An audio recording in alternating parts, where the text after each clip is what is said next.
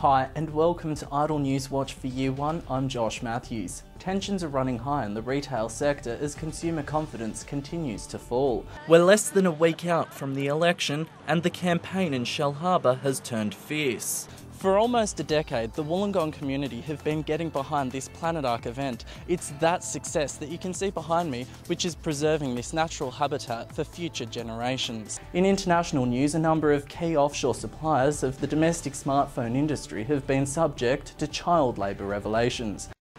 The last days of the election campaign are heating up in Wollongong. Lord Mayoral hopeful and Ward 1 candidate Greg Petty brought in a familiar face today.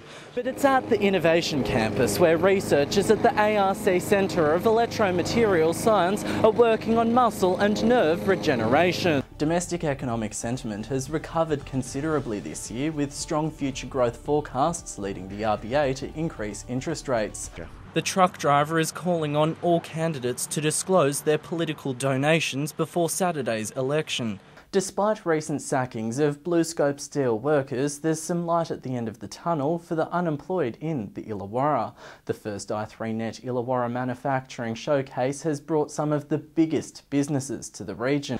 In international news, severe natural disasters are currently affecting both Asia and South America, with some of the most severe floods in decades. This is the site of the proposed $10 million development. It would be home to more than 30 aged care blocks, helping to cater for Kiama's housing shortage and ageing population.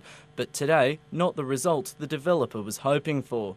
It's an issue that strikes right at the heart of Australians following the recent Skype sex scandal that rocked the Australian Defence Force. UOW will now host more such seminars that resonate with the community in the coming months. Josh Mathews, UOWTV.